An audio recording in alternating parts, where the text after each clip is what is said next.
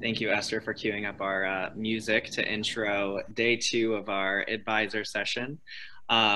Elevator music came highly recommended following session 1, so we thought we would satisfy the audience and give you all some elevator music. But welcome back to day 2 of virtual DMLC and to the advisor sessions. Thank you all so much for joining us. If you joined us yesterday, we introed ourselves, the 4 of us who are kind of managing the advisor track for this week. So I'm actually going to turn the time over for our panelists to intro themselves. Just a quick lowdown for today. So we'll do about 25 to 30 minutes of Q&A with the panelists from the sessions that were released this morning. And then we'll have, again, about 25 to 30 minutes of networking amongst you all. So we'll send you into randomized breakout groups just to spend some time together chatting about all things DMLC. And we've got some preset questions as well, or you can just utilize that time to network amongst yourselves.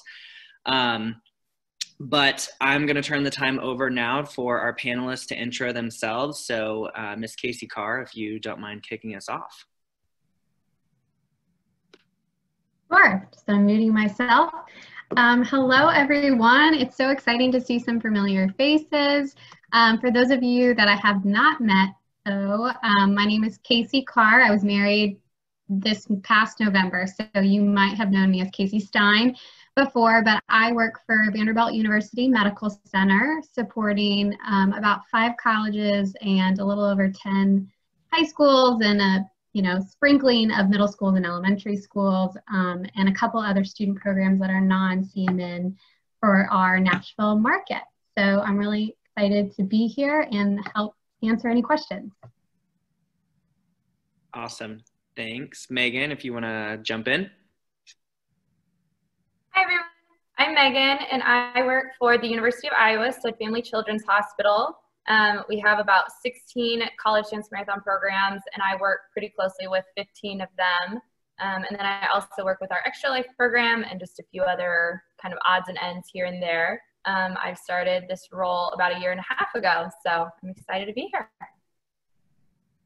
Awesome, thank you. And last but certainly not least, our IUPUI team. Hello, everyone. It's great to be back at DMLC. My name is Pete Hunter, and I work for the Indiana University Foundation on the IUPUI campus.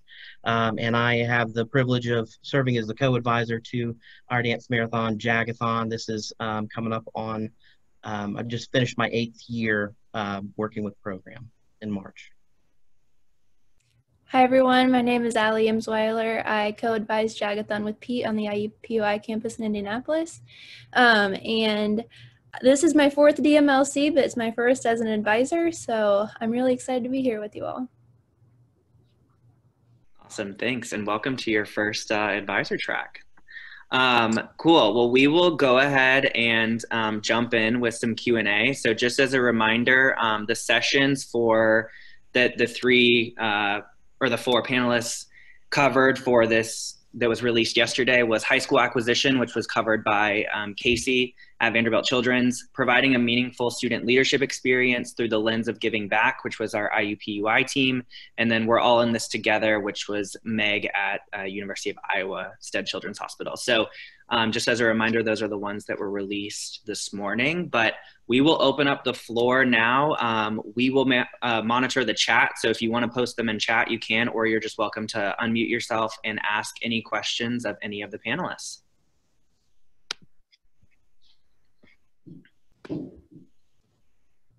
Who's going to take the first question?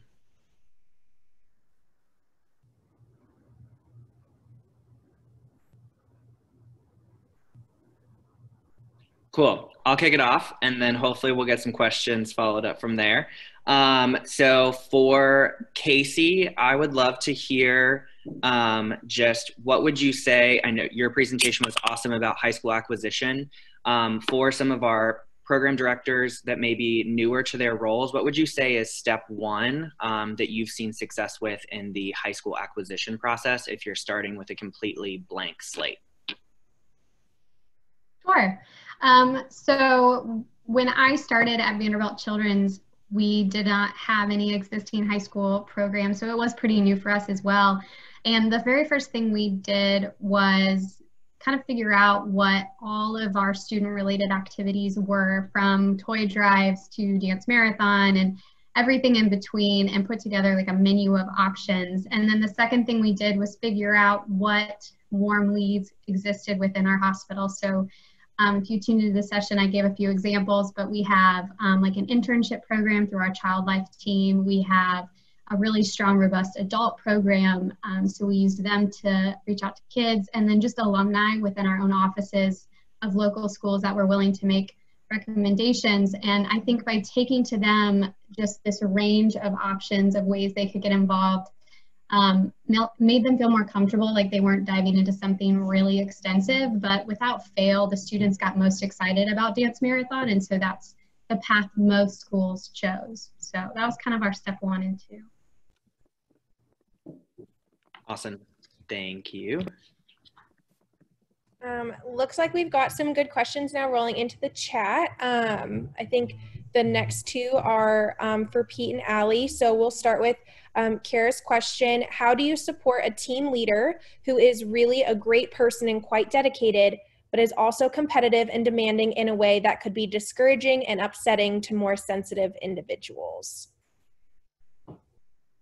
Yeah, that's a great question. I think in my time working with the students, I think, you know, at the beginning of our presentation, we talked a little bit about all the various reasons why our students get involved, and that it's not just sort of a one-size-fits-all kind of a program. There's lots of reasons why a student might want to get involved in your dance marathon. And I think sometimes it's important that you bring that to light even for your student leader. So you have that student who maybe is super competitive and they're really about, you know, maybe it's all about the number for them and improving. And then you've got other students that they really love the cause, they like the connection with the families, or any number of different things.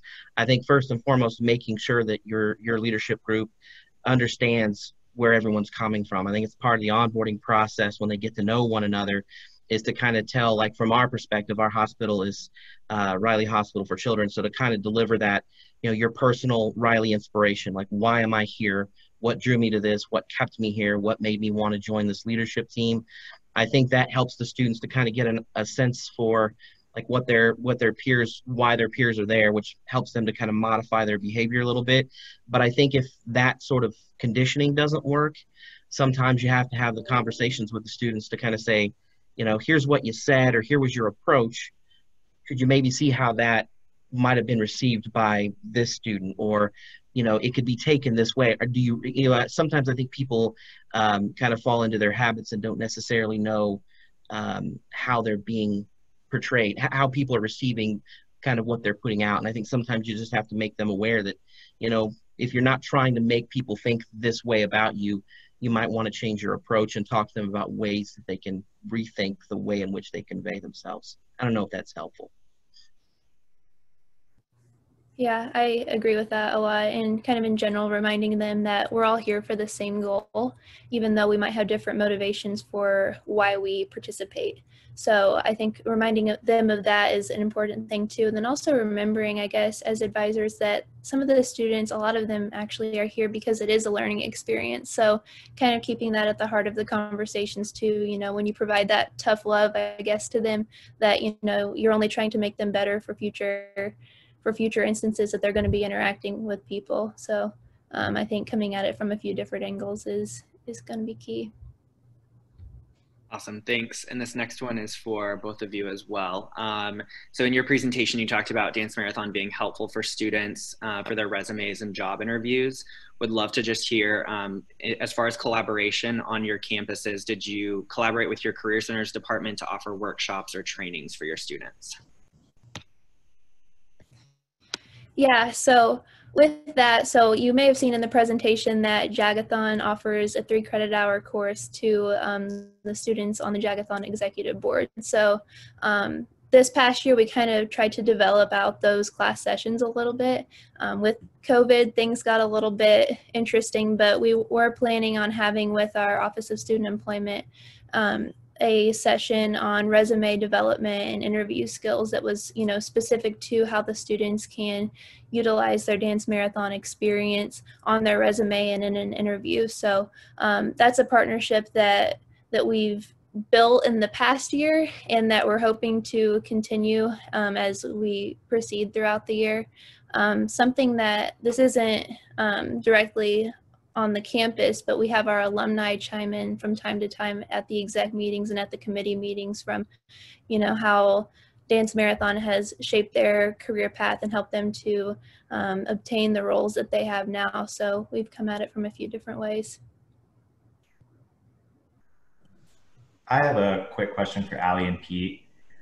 This goes back, obviously Dance Marathon is a huge part of everything that you guys do, but I know that you have jobs and responsibilities outside of this. How do you balance the other responsibilities of your role with your Dance Marathon advisor role as well?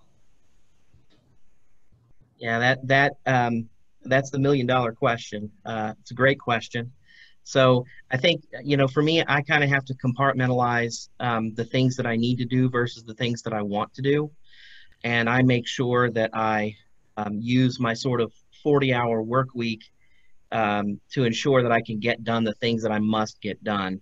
Those meetings that, you know, that have to happen, those, you know, standing meetings that happen every week or every month or every 2 weeks or what have you, and the certain functions that must take place. But then there's a lot of other things that I also view from my perspective. They're things that I'm not really doing it to get a paycheck, if that makes sense. And so I'm willing to, you know, meet after hours or, you know, have meetings at, you know, late or on the weekends. I don't necessarily know that that's the greatest approach, but from my perspective, it's trying to find a balance, knowing that when your program gets to a certain size, you cannot be there for everything. And I feel like there's sort of a pool of things that I have to be there for, or I'm, you know, maybe, you know, not taking care of my duties and my responsibilities appropriately. And then there's some other things that are just genuinely enjoyable for me that I don't want to miss. So I try to find time for those pieces of it, and also know that, you know, my boss is, you know, I want to keep her happy, so I got to do all the other stuff she wants me to do too. And we're pretty transparent on these focus areas with the student leaders as well. You know, they're going to know when we're going to be in certain meetings, you know, be it with a campus partner or something like that. They know when to expect us at those sorts of things, but they also know when they have more of the autonomy to, you know, give the green light on certain things. So we're pretty forthcoming with, you know, the president and VPs. That's how we're structured. So it's kind of how we manage that. Thanks, y'all. Going to jump in with a few questions from the chat. So we have one from Amy. Have any of you had success in engaging with your students with this transition to all things virtual and throughout the summer months? This really can be for any of our panelists. So if any of y'all want to jump in with any successes you've had engaging online. We've had a lot of luck. I mean, I can say that for this time, it's usually a dead zone for us. To some extent, because, you know, we're post-event, graduations just happened. You know, usually we're kind of isolated to our executive board transition, and even that has a pretty slow cadence. But I can say in my time, we've never had more engagement during this time period than right now, because our students are really craving the, you know, interaction with each other, and they're looking for things that to do that have meaning. And I think that anything that you can do to make those things possible, my experience right now has been the students will probably take you up on it.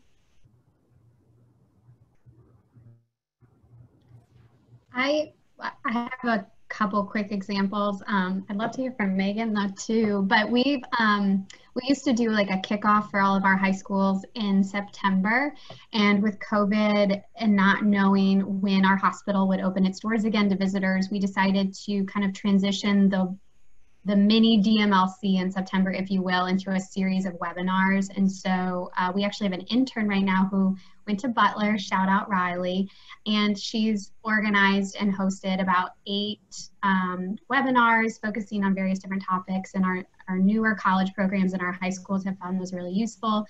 And about a year ago, we actually transitioned to using Zoom a lot for our meetings, just because it helped reduce travel costs. And so even our Vanderbilt students who are mentoring our high school students have been using FaceTime or Zoom. And so there wasn't really a big difference, or it wasn't really a hard transition. It kind of felt really normal to keep talking this way, and they were familiar with it. So those of you who are maybe hesitant to start using Zoom for all your meetings, although everyone probably is, I feel like it's been more effective and hasn't felt weird, which is what I think all the high schoolers are nervous about.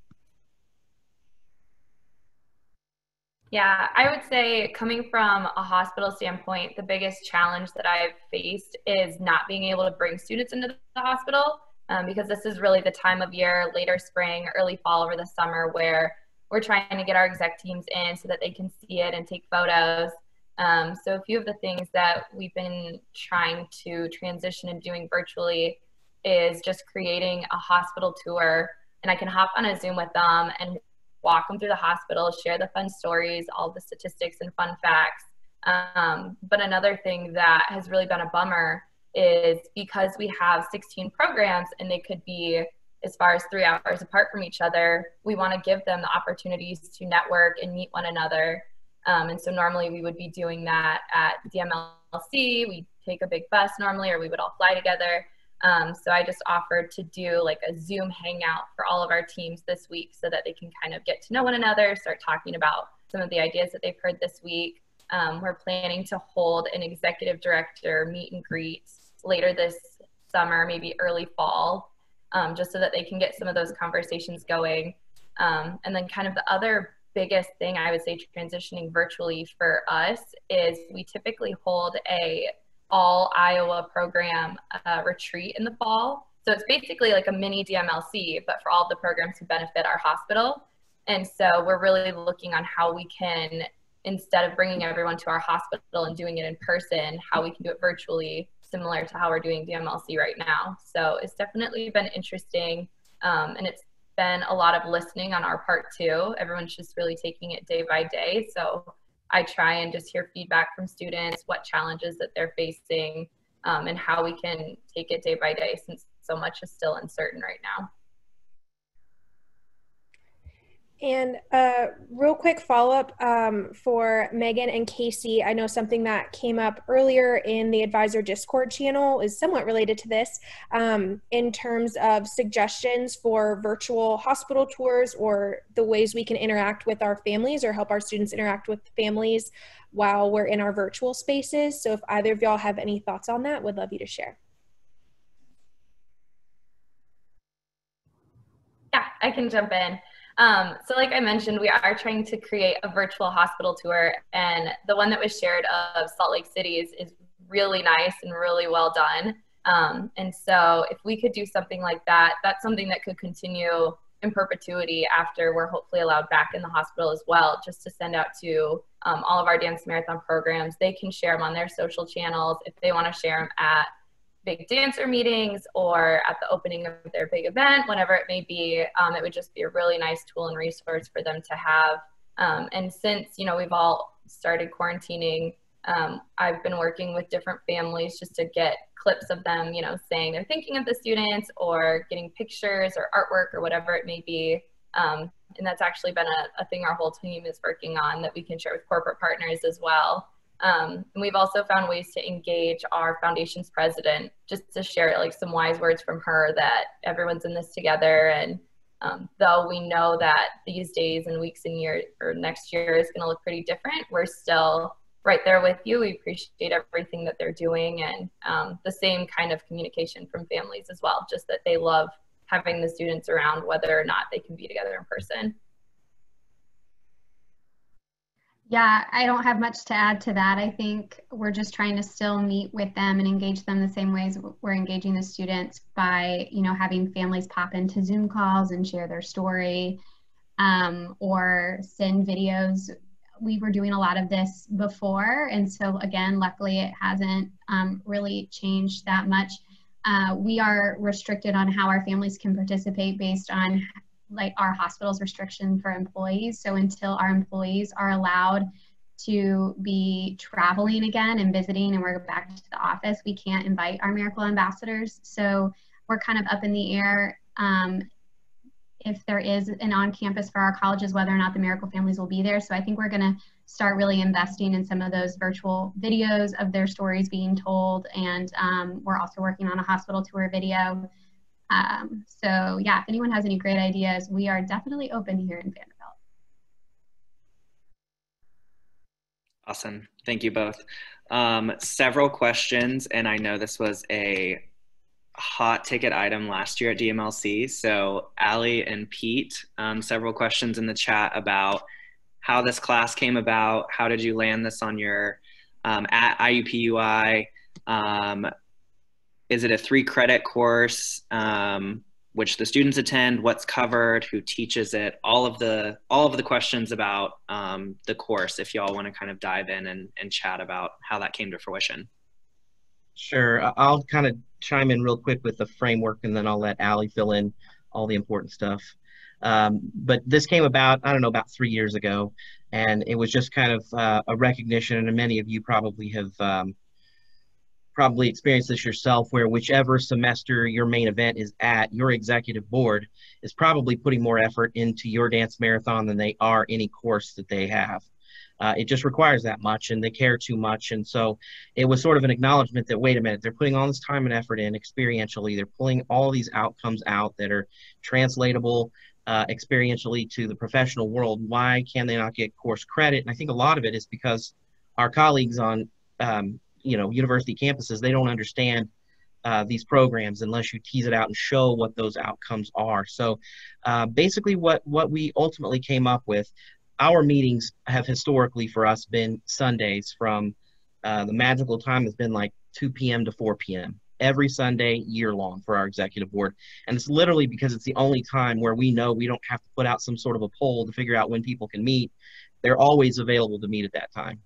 And so basically with a 3-credit hour course through our university, it requires meeting once a week for 2 hours and 45 minutes. And so what we went to the Indiana University Lilly Family School of Philanthropy, and I think it also fits really well with any sort of a nonprofit management program that you might have on your campus as well. I think we would have gotten course credit even if we had gone that route instead of philanthropy. But basically we put kind of a proposal together and said, look, here's what our students are taking from this experience. Here's the kind of work that they put in. What we want to do is we want to extend those weekly meetings by 45 minutes. And what we'll do is we'll incorporate weekly guest lecturers. So Allie and I serve as the instructor of record for the course. We continue to have our 2-hour-long weekly Sunday meetings, and then we add, to begin those Sunday meetings, a 45-minute guest lecturer. And so leading into it, and they're topical to Dance Marathon to help these students think, okay, they're practitioners, they know what works, but they don't always know the why of it, and to try to help fill in some of those gaps. So for instance, one of our guest lecturers, Kristen Sheard, she is our national CMNH rep. She'll serve as one of our guest lecturers for one of our class sessions, and it'll be on peer-to-peer online fundraising. And so we'll have a peer-reviewed article on peer-to-peer online fundraising that the students will read leading into that class. And then that guest lecturer will speak for 45 minutes, and then we'll have our 2-hour-long meeting. And so we have various topics. We talked a little bit about, preparing, resume building and how you translate the experience to an interview, things like that. But also everything from, Andrew Stallings, he's our Riley Children's Foundation liaison, and he helps us bring in a representative for their donor society. And so we'll have our students read a peer-reviewed article on donor societies, and then our Riley representative will come in and talk about how our program can fit into the donor society. So everything fits together so that, the guest lecturers and the readings fit in with what we're doing experientially and don't add a lot of extra work for the students, but hope to deepen their understanding of the work that they were already going to do, and then they get course credit for it in essence. I don't know if I missed anything super important there, Allie. No, I think you covered it. As far as the assignments go, we've tried to get a little bit more creative with those, so it's applicable to the work that they're doing that semester.